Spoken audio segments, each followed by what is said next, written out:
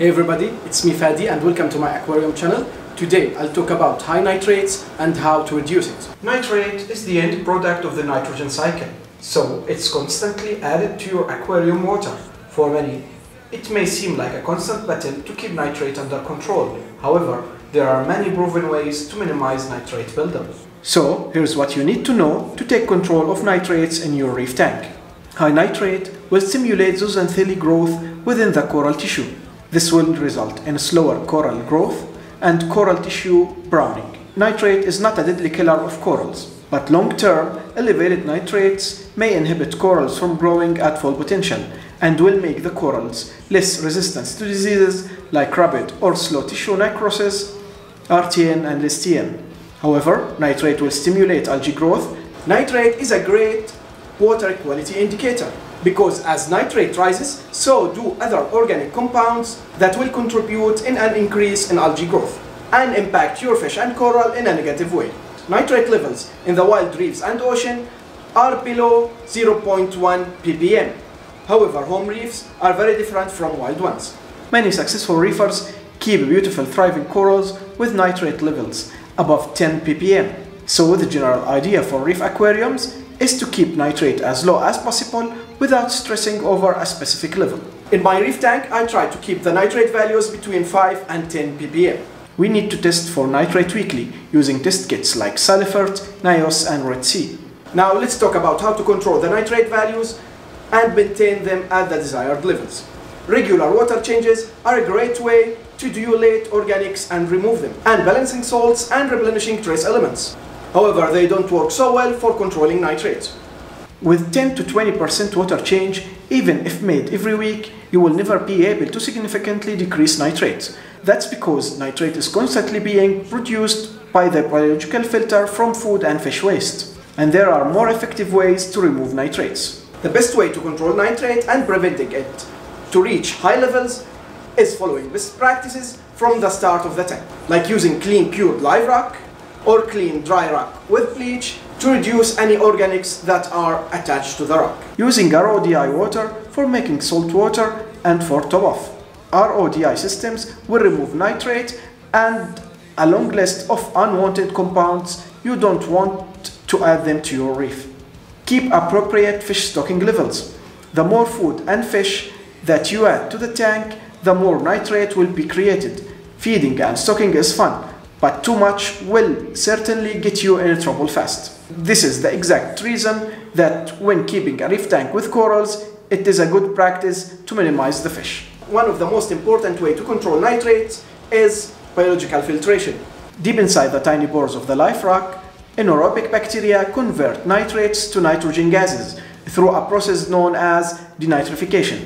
Keep low fish count and enough live rocks. This can be all that's needed to keep nitrate levels low alongside following best maintenance practices. So if you have a nitrate problem, first you'll need to know the source of this problem. Let's start troubleshooting first with your source water. Are you using RODI water? Are you maintaining your RODI filters and changing the filters inside regularly? To make sure you can test your RODI water with any nitrate test kit. Do you have many fish? Are you overfeeding? Do you have enough water flow and movement? Dead spots will acclimate organic waste that will turn into a nitrate factory. Are you using a properly sized protein skimmer? Are you maintaining and cleaning your filtration system? You need to clean the sump to make sure that aren't any debris. Don't use bio balls and filter pads in your filtration system. These materials will trap many organics and will turn into a nitrate factory. Also, filter sucks can become a nitrate factory. If you are using filter sucks, you need to wash them every few days before they clog. I use them occasionally after water changes or major aquarium and some cleaning for a day or two max. Then I machine wash them with bleach and let them dry completely, so any trace of bleach is evaporated. If nitrate is still a problem after this, you will need to look in another methods. Keeping a good sized refugium is very helpful in controlling nitrate and phosphate levels. By harvesting the macroalgae, we are exporting nutrients out of the tank and make more space for new algae to grow to remove more nutrients. The effectiveness of the refugium depends on the size of the fuge. It should be at least 10% of the display tank size. in addition to the strength and spectrum of the light used. For more details about refugium, you can check this video I made earlier. The URL is in the description below. Algae scrubbers operate on a similar concept of the refugium, except that they rely on a different type of algae. Water flows through colonies of microalgae inside a scrubber chamber. The microalgae removes nitrate. Like refugium, it's important to harvest the algae to physically remove the nitrogen from the aquarium. You can use sludge-removing bacteria like Fritzyme Monster 460 and Dr. Tim's Waste Away. Using these products will remove different organic wastes from dead spots in your tank and will be very helpful in controlling nitrates and phosphates. And it is very helpful in controlling nutrients in heavily stocked tanks. Carbon dosing is a method to add carbon source to remove nitrates from your aquarium water, like alcohol, vinegar, and sugar. These carbon sources feeds some kind of bacteria that will feed on carbon, nitrate, and phosphate and remove it from the water column. This bacteria can be removed by protein skimming. Red Sea Nobox, NO3, vodka, and vinegar are all examples of carbon dosing. When carbon dosing, it's recommended to start with low initial dose and increase the dose slowly over time. It's very important to follow the manufacturer instructions for these products. With carbon dosing, always start slow and increase over time and do not overdose. Overdosing with very high nitrate levels will result in a bacterial bloom. The tank water will turn white from the excess amount of bacteria in the water column. This will lead in very low levels of oxygen that may suffocate and kill your fish.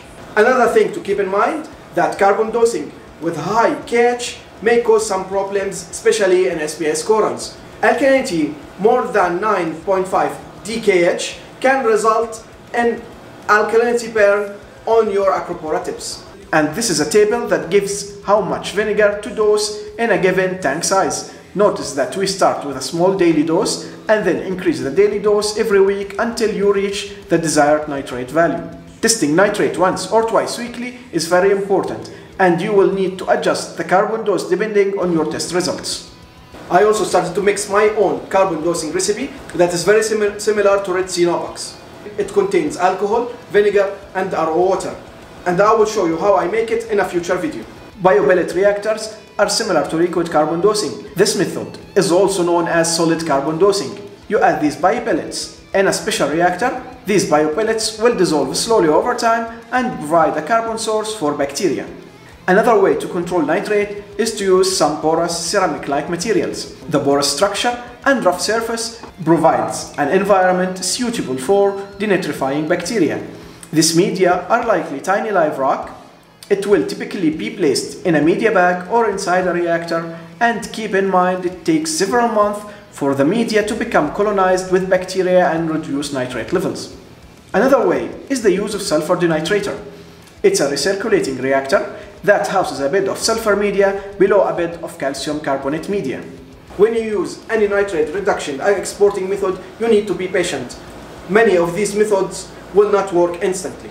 They require time to establish and to begin lowering your aquarium water nitrate levels. Also, you need to understand that biological denitrification depends also on phosphate levels. Microalgae and bacteria require both nitrate and phosphate and sometimes other elements to grow. The lack of one or more of these elements may be a limiting factor for the growth of the algae or the bacteria. For example, as Chaetomorpha in your refugium grows, it consumes nitrate but also phosphate along with it. Once the available phosphate runs out, the algae cannot grow and will no longer remove nitrates. Another element that is needed for algae growth is iron. Also, not enough light or wrong spectrum will limit the growth of algae. That's it for today. Next week, I'll talk about how to control and reduce phosphate in your aquarium water.